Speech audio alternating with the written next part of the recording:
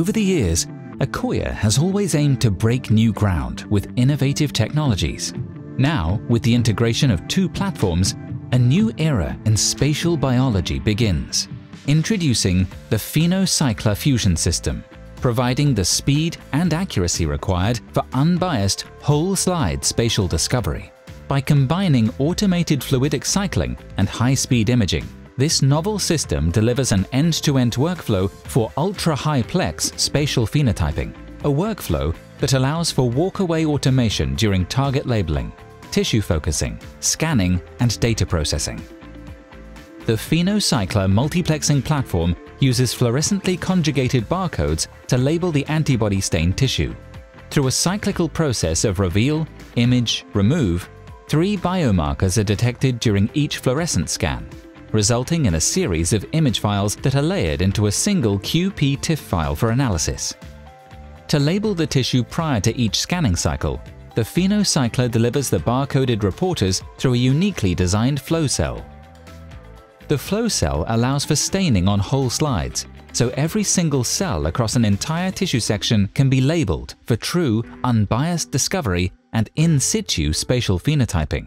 While the PhenoCycler allows for automated ultra-high-plex staining, cutting-edge slide scanning technology removes any manual intervention during focusing and image acquisition, delivering the speed, reliability, and reproducibility to accelerate your research.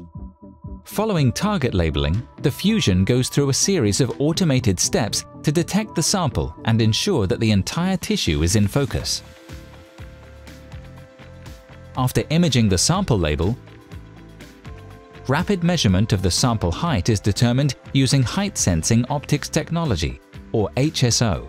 HSO enables automated focus mapping, providing an alternative to Z-stacking, improving speed and reducing data size.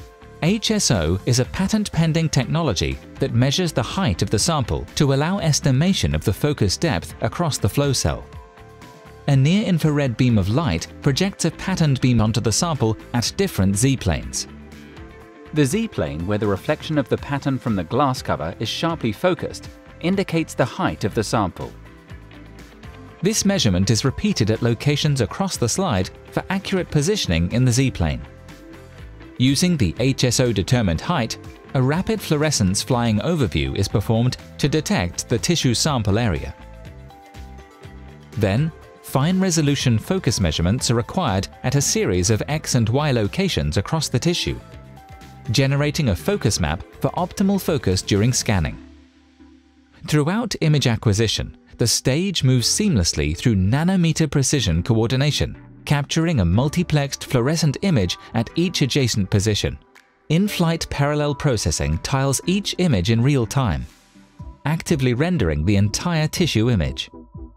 This scanning process repeats itself after each cycle, generating a series of image layers that are assembled into a single manageable QP-TIFF file, requiring only a few gigabytes of data storage rather than terabytes. Within minutes, you have analysis-ready images and can perform a comprehensive set of spatial phenotyping analyses. Scale up your spatial biology discoveries today with the PhenoCycler-Fusion.